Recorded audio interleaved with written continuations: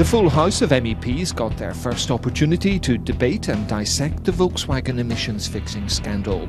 Many demanded full disclosure from the German car maker and a quicker introduction of new European tests compatible with real road conditions.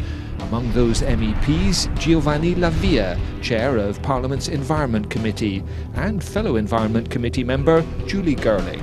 A first question: how to fix European emissions testing whose credibility is clearly broken, and design credible RDE tests, or real driving emissions tests. Volkswagen have not revealed what is the real issue, and we need more information from Volkswagen. But on the other side, have to be clear that we need in the future more clean car, and then we need to change the system at the European level. We need to reinforce control. We need to have an European authority able to follow 28 different member states. There has to be a complete revision of the RDE so that we have a real on-road, real-world testing situation.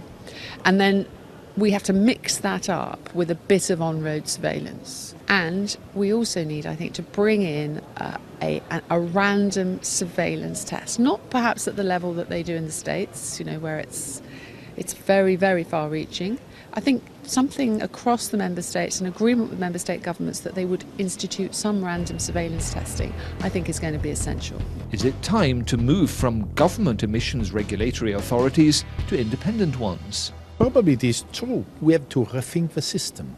We have to control more the car producer because we want the production in line with our regulation. In effect, the national regulatory authorities are independent in the sense that they work for governments.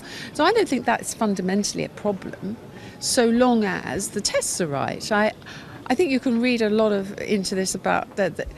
There are issues about the influence of the motor industry. The influence, I think, at the fundamental core level of legislation, their influence here in Brussels is quite strong, and I think we need to ask questions about that.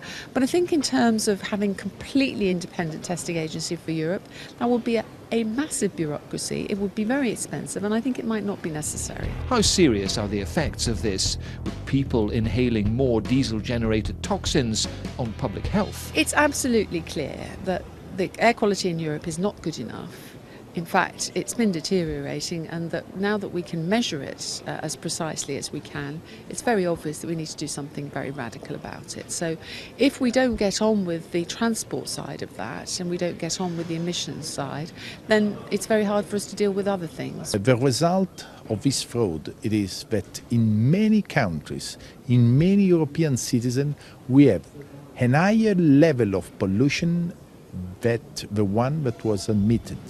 And this is not responsibility, probably in some case, of the measure of a town, of local traffic, but also it is responsibility of the European car producer. What is the potential economic impact? In this case, we are going to discuss about the reduction of growth in one car producer.